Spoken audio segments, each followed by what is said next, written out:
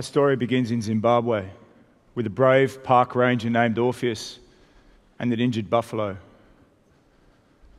And Orpheus looked at the buffalo on the ground and he looked at me. And as our eyes met, there was an unspoken grief between the three of us. She was a beautifully wild and innocent creature. And Orpheus lifted the muzzle of his rifle to her ear. And at that moment, she started to give birth.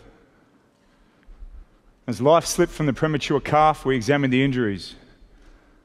Her back leg had been caught in an 8-strand wire snare. She'd fought for freedom for so hard and so long that she'd ripped her pelvis in half. Well, she was finally free. Ladies and gentlemen, today I feel a great sense of responsibility in speaking to you on behalf of those that never could. Their suffering is my grief, is my motivation.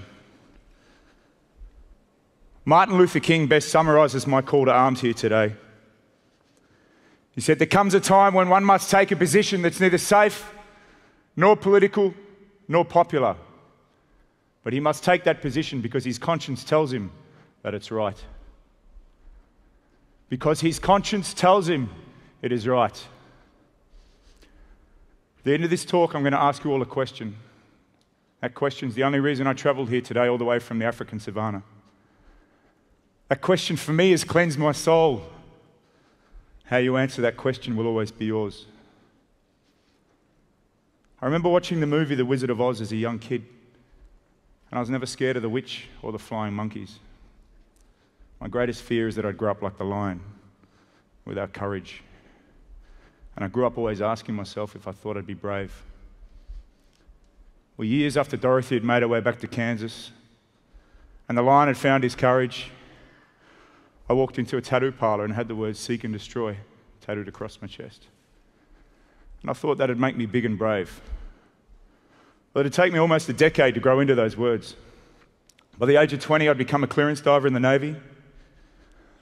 By 25, as a special operations sniper, I knew exactly how many clicks of elevation I needed on the scope of my rifle to take a headshot on a moving target from 700 meters away. I knew exactly how many grams of high explosives it takes to blast through a steel plate door from only a few meters away without blowing myself or my team up behind me. And I knew that Baghdad was a shitty place. And when things go bang, well, people die. Now, back then, I had no idea what a conservationist did other than hug trees and piss off large corporations. I knew they had dreadlocks. I knew they smoked dope. I didn't really give a shit about the environment, and why should I? I was the idiot that used to speed up in his car just trying to hit birds on the road. My life was a world away from conservation. I just spent 9 years doing things in real life most people wouldn't dream of trying on a PlayStation. Well, after 12 tours to Iraq as a so-called mercenary, the skills I had were good for one thing. I was programmed to destroy. Looking back now on everything I've done and the places I've been, in my heart, I've only ever performed one true act of bravery. And that was the simple choice of deciding yes or deciding no. But it was that one act which defines me completely and ensures there'll never be separation between who I am and what I do. And when I finally left Iraq behind me, I was lost. I felt, just had no idea where I was going in life or where I was meant to be. And I arrived in Africa at the beginning of 2009. I was aged 29 at the time. And somehow I always knew I'd find a purpose amongst chaos, and that's exactly what happened. I had no idea, though, I'd find it in a remote part of the Zimbabwe bush.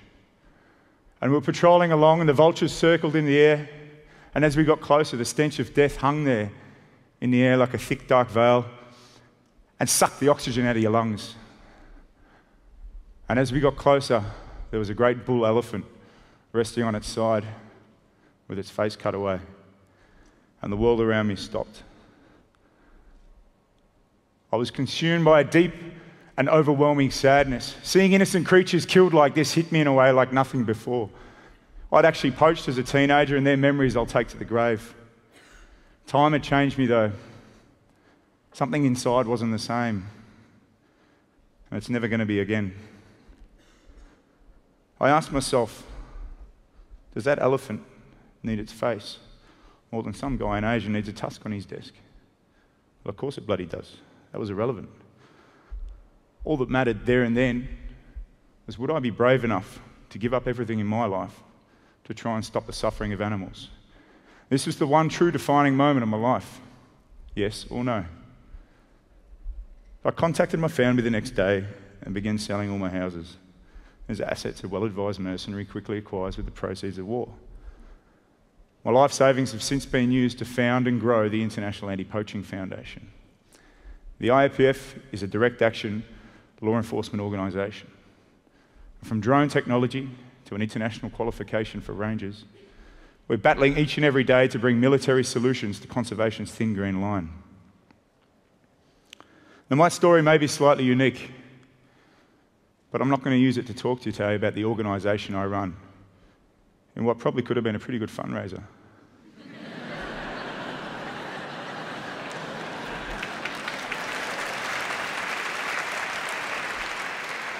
Remember, today's about the question I'm going to ask you at the end, because it's impossible for me to get up here and talk about just saving wildlife when I know the problem of animal welfare is much broader throughout society. A few years after I saw that elephant, I woke up very early one morning. I already knew the answer to the question I was about to ask myself, but it was the first time I'd put it into words. Does a cow value its life more than I enjoy barbecue?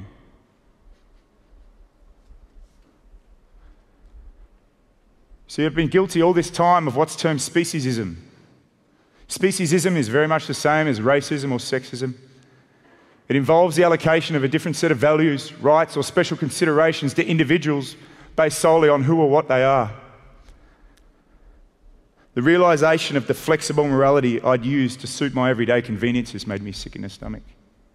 See, I'd love blaming parts of Asia for their insatiable demand of ivory and rhino horn, and the way the region's booming economic growth is dramatically increasing the illegal wildlife trade.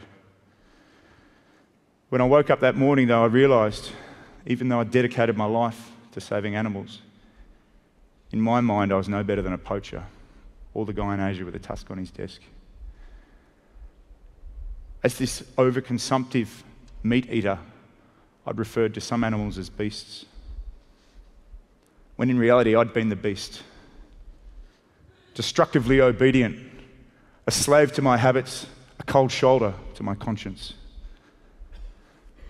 We've all had contact with pets or other animals in our lives. We can't deny our understanding of the feelings that each animal has, the ability to suffer pain or loneliness, and to fear. Like us also, each animal has the ability to express contentment, to build family structures and want of satisfying basic instincts and desires. For many of us, though, that's as far as we allow our imagination to explore before the truth inconveniences our habits. The disconnect that exists between consuming a product and the reality it takes to bring that product to market is a phenomenon to itself. Animals are treated like commodities and referred to as property. We call it murder to kill a human being, yet create legal and illegal industries out of what would be regarded as torture if humans were involved. And we pay people to do things to animals that none of us would engage in personally. Just because we don't see it up close does not mean we're not responsible. Peter Singer, the man that popularised the term speciesism, wrote, "Although there may be differences between animals and humans, they each share the ability to suffer. And we must give equal consideration to that suffering. Any position that allows similar cases to be treated in a dissimilar fashion fails to qualify as an acceptable moral theory." Around the world this year, 65 billion animals will be killed in factory farms. How many animals' lives is one human's life worth? A meat eater in this room will consume, on average, 8,000 animals in their lifetime. Ocean pollution, global warming and deforestation are driving us towards the next great mass extinction, and the meat industry is the greatest negative factor in all of these phenomena. The illegal trafficking in wildlife now ranks as one of the largest criminal industries in the world. It's up there with guns, drugs and human trafficking. The ability to stop this devastation lies in the willingness of an international community to step in and preserve a dying global treasure. Experimentation on animals. If animals are so like us that we can substitute using them instead of humans, then surely they have the very same attributes that mean they deserve to be protected from harm. Whether we're talking about factory farming, live export, poaching, the fur trade, logically, it's all on the same playing field to me. Suffering is suffering, and murder is murder. And the more helpless the victim, the more horrific the crime. And next time you think an animal lover is too emotional, too passionate, or even a little crazy, please remember we see things through a different lens. So in a few days, my son's going to be born. I find myself wondering, what kind of world is he entering? Are we going to be the generation that defines our failure as a species? I believe our generation will be judged by our moral courage to protect what's right, and that every worthwhile action requires a level of sacrifice. Well, I now offer myself without reservation to animals. And when I strip away all the material belongings around me, I see that I too am an animal. We're family, together on one planet. And of the 5 million species on that planet, only one has the power to determine what level of suffering is acceptable for all other sentient beings to endure. Whether it's eating less meat, contributing to the fight against poaching, or speaking up for the voiceless, we all have choices. And small changes in our lives mean big changes in others. So now back to the beginning. My reason for being here, it's my question for you.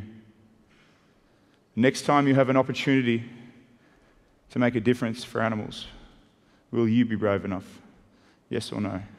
Thank you very much.